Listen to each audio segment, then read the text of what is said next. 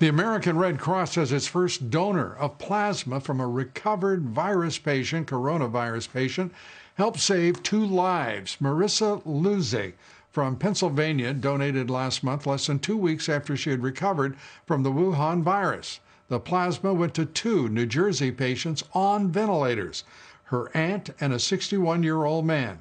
Their vitals stabilized within a few days. They were both released from the hospital last week. The plasma therapy is working. And one of plasma therapy's great advocates is Dr. Ian Lipkin. He is the director of the Center for Infection and Immunity at Columbia University. His research on using plasma drawn from recovered patients just approved for clinical trials by the FDA.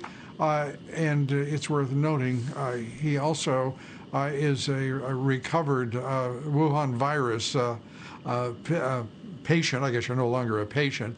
I guess you're a veteran of this pandemic. This is what it makes you in so many ways. Good to have you with us, Doctor. Plasma works, and it's having quite an impact. We think it's working. We haven't seen any adverse effects. Our clinical trial is just getting going. We've got less than 20 patients thus far. So far, no problems here either. We haven't broken the code. Once we hit our numbers, we will.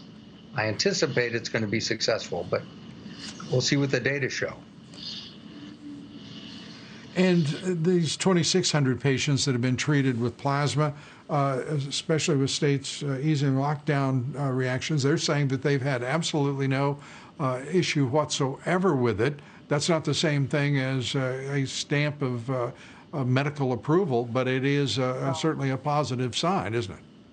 It is a positive sign. It's very encouraging.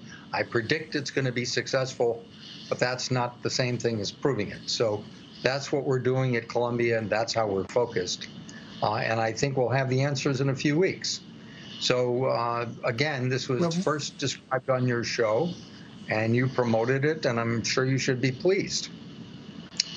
Anyway, well, Lou, I'm thrilled. Anytime that excuse me, Doctor, I just wanted to finish, if I may. I do want to take up a couple of things here, and one of them is this. We're hearing all sorts of stories about folks who are working on this, billionaires, very bright scientists, Nobel Prize winners among them, trying to come up with ideas and are consulting with, if you will, counseling the administration. I just wanted to ask you if you're familiar with their work and your reaction to it.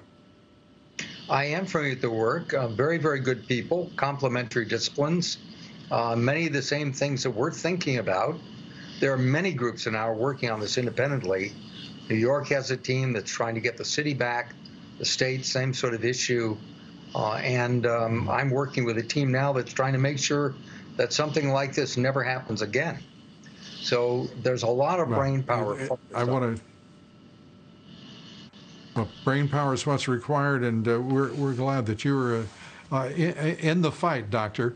Also, testing. We know that's going to be critical going forward. A number of tests have been started. They're on the market.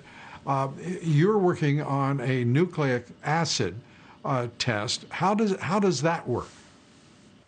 So there are 2 major types of tests. One of them looks at, we can't really measure virus per se. It requires biocontainment. It's complicated, time-consuming. So people use nucleic acid tests, genetic material from the virus, as a way of detecting it as a surrogate. Then there are the antibody tests, which have been quite checkered in their performance. So we're trying to improve those, and we're trying to find ways in which we can detect the virus directly. What we're trying to do, Lou, is to find a way in which we can detect the virus itself. Not just the nucleic acids, not the antibodies, but the actual virus itself.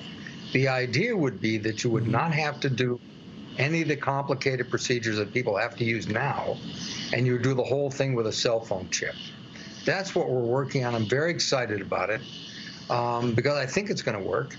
And the other thing that's intriguing is that we have all these people who are out of work right now.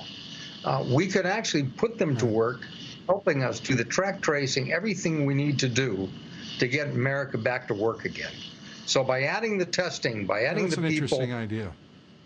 we could get things moving again. So just as we had MAGA, we're going to have Make America Open again. That's sort of my next project.